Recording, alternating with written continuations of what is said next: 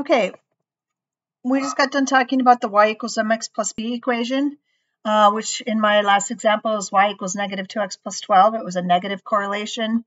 I never calculated the correlation coefficient. I would have to put that into that website that I gave you. But that's the general linear equation, or we're calling it now the least square regression line. But we're going to change it into statistical language instead, and we call this y hat. Hat, like a hat on your head, y hat. And we switch these two around. So it's y hat equals 12 minus 2x hat, where y hat and x hat are the predicted x and y values. Because remember, this wasn't the actual line. It was an estimation of the line that would go through those dots. Okay, so back to this. If you had a computer generator that would put all these lines, all these dots onto the line, it would form a line that would be the y equals mx plus b. But since we just drew what was the best fit line, it's just predicting what the predicted x and y values would be in this problem, okay? Whatever the problem is. And so that's why we indicate it with y hat and x hat. Those are the predicted. Now we've got something that's called the residual. And I'm going to draw another picture here.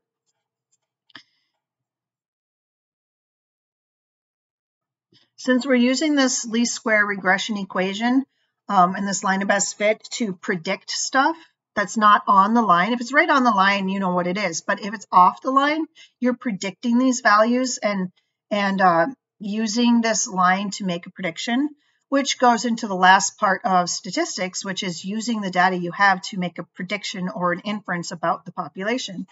So if, first of all, if the prediction you're making is outside of the graph, like outside of the data that you have, outside of the data is called extrapolation, because it's extra or outside or exit. Think of that. The prefix X always means outside, like exit or extra. So it's outside of the graph we're talking about. So like not in that set of data. It's like way higher or way lower. But if it's interpolation, then it's inside of the graph.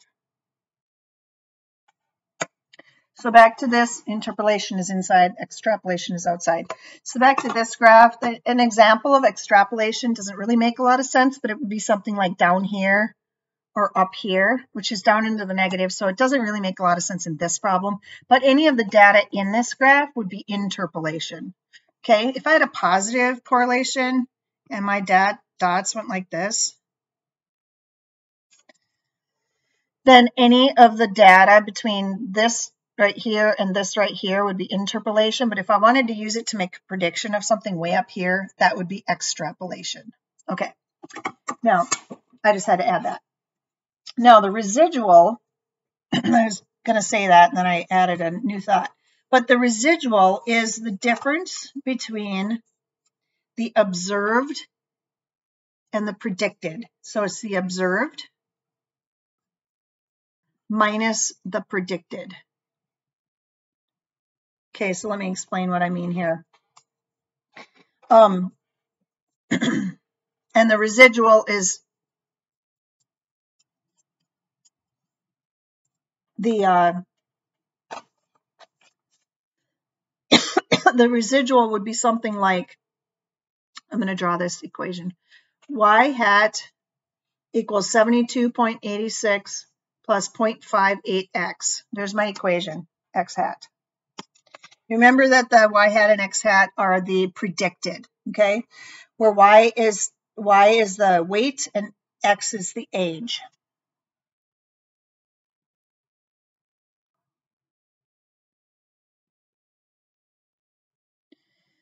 Of baby, I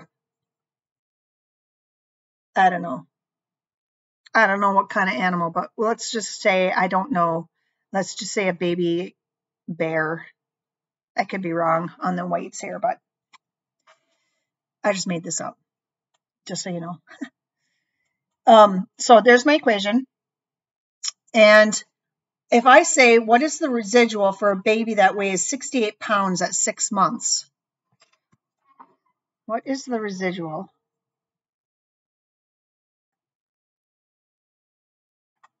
for a baby that weighs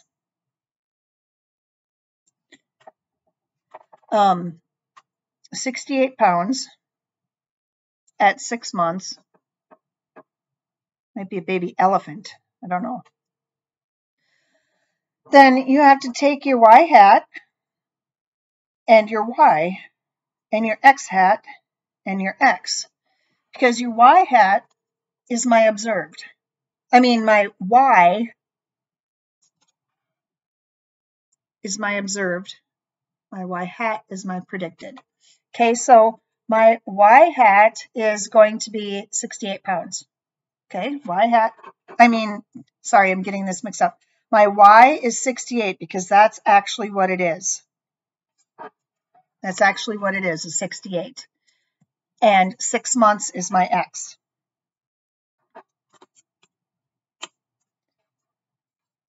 When I put that into the equation, though, when I put 6 into here, 0.58 times 6,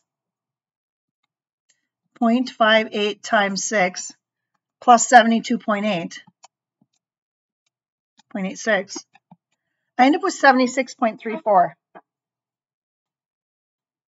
So based on the fact, the observed fact that the baby was 68 pounds at 6 months, when I put a 6 in here for the time and calculate it out, it's not 68, it's 76.34.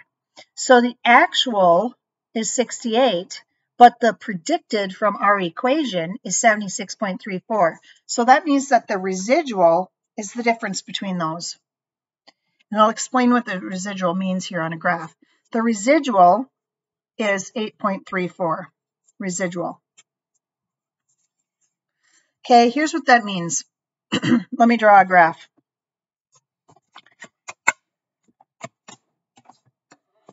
Okay, here's my graph. Here's the weights of the bear and their age. Here's my line of best fit. And I have given this, or calculated this equation to be 72.86 plus 0.58x. Okay, that's the equation of that line I just drew. Now, what the residual is doing is measuring the difference between this, the actual, and what's on the line, which is the predicted. And you do that by measuring these vertical distances. So if you think about what's actually happening here, if you had a line, vertical line here, that was exactly the same length on the top as it is on the bottom, they would cancel each other and go to the line. It's like this one and this one cancel and go to the line. This one and this will cancel and go to the line. What's left over at the end of things that don't cancel out is the difference between what you predicted it to be on that line and what they actually were off the line. Okay, these distances are the residuals. So if we were to just say that that one and that one could cancel each other out, the ones I scribbled out, and let's say that this one and this one can cancel each other out, and maybe this one and this one could cancel each other out, we still end up with more that are higher. Because that is not big enough. Well, even if we said that those two canceled out, even if they were equal and those two canceled out, we still end up with more that are higher, which means that our predicted value is going to be higher than the observed. And it was. We had a positive residual. Our predicted value was 68 or 76, and the bear only actually weighed 68. So that's just sort of what we're talking about when we're talking about this residual idea. Okay, I'm trying to break it down so that it's more like in language you can understand. This is just sort of the intuitive idea of what's happening here. There's a lot of big nasty calculations that are going on if you plug these numbers into a residual calculator, but this is the idea, and this is what I'll expect you to be able to calculate. Okay, so if you end up with a something above the line, it shouldn't be a surprise to you that well, actually, I subtracted that wrong because it should have been negative 3.84. I already erased it, but it was the observed minus the predicted, so it was the 68 minus the 76, and I forgot to write the negative there. It's important though. So if you end up with a negative residual, it means that the extra was above the line, just like I had just drawn with the weights and the bears, and the little ones all canceled off, and you ended up with 2 of them above the line. But if you end up with a positive residual, then that means that the extra was below the line. Okay? Hopefully that made sense. So if I were to just intuitively draw another one,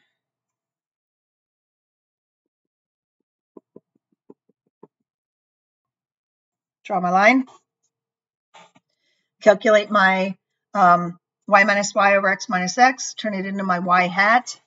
You know, I'm going to take two points on the line, use my y minus y equals m times x minus x. I calculate that. Let's just pretend I'm making up numbers here. Let's pretend I ended up with y equals negative 0.5x plus 30. Let's say that was the equation. I would turn that into y hat equals 30 minus 0.5 x hat. And let's say that my observed is let's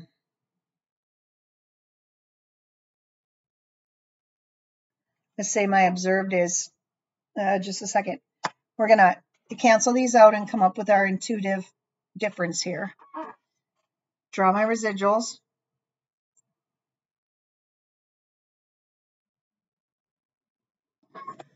Okay, see what we can kind of cancel out here. We'll just cancel a top and a bottom. Cancel, cancel, cancel, cancel, cancel, cancel. I would say maybe that one and that one together add up to that one. So I end up with 2 little ones below the line. Okay, 2 little ones below the line to me would say that we end up with a positive, we should end up with a positive residual. Okay, so if my observed is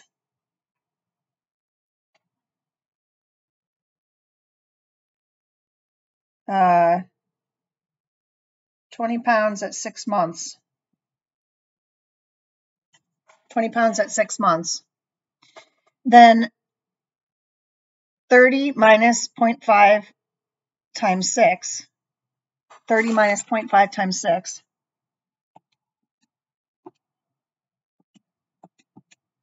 which is 0.5 times 6 is 3, 30 minus 3 is 27, y hat is 27, and the observed was 20, so I have 20 minus 27,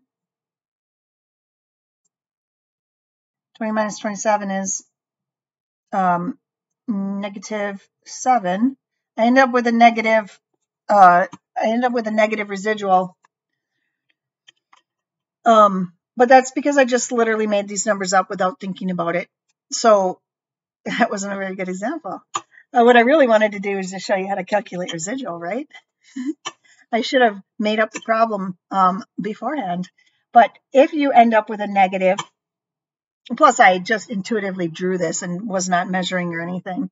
So I just, I should have made it so that there was more numbers above. But anyway, that's okay. The residual is negative 7.